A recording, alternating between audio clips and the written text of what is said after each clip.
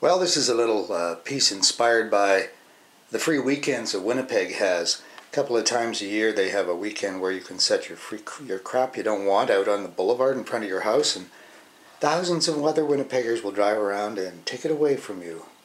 As long as it's free.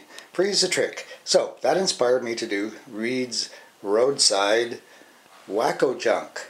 I have no clue what this is about yet. Anyway, this is the first one, and it's a collection of stuff that I don't want anymore from around the house that I have put in a, well, I'll show you what all it is. First of all, we have a little kid spinner here right on top, and that'll attract attention. That'll get like skunks and real curious people to come and look at this. And you're going to get this wicker sort of plant thing here. You get a metal reptile decoration, tacky. A glass thing, I'm not sure quite what that is, it's actual glass, and a tacky parrot on a perch, and in there there's a dinosaur made of shells. I'll bring that out. Hey, come on out, don't be scared.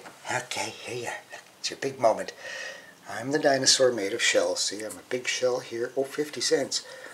Expensive dinosaur.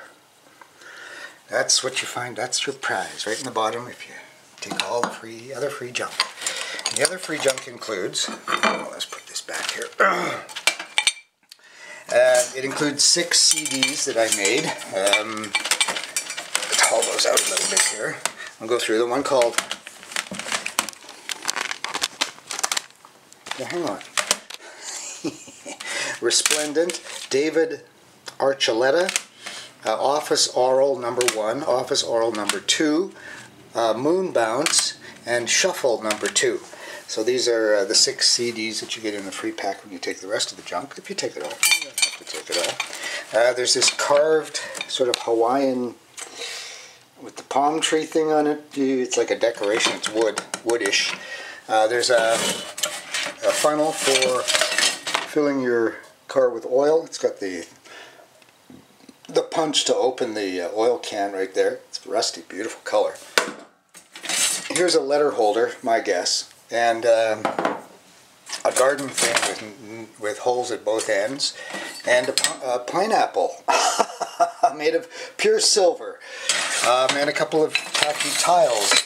And back around here in the back around here, is a whole bag full of plastic LP covers. You know, if you really loved your LPs and you wanted to keep them sacred and away from the wind and the dust storms and those dreadful tornadoes that are plaguing us all the time now, you'd put your LPs in these plastic safety bags. It's a trendy sort of thing back in the dark ages, around the 60s.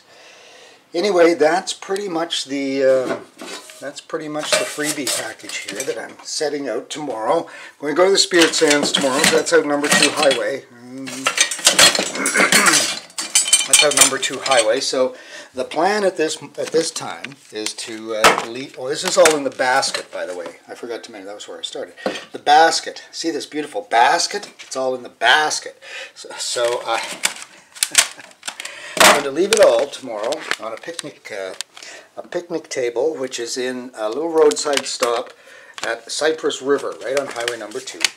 And they have a little picnic area there by the side of the road.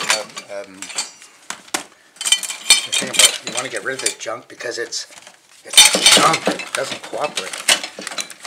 Anyway, that'll do. Okay. And so I'm going to set it on the picnic table, and I made a sign that says free. See? It says free. It doesn't say tree. It says free. And I'm going to set that all with the little sign on the picnic table. Maybe I'll put it like this so that no one can miss it.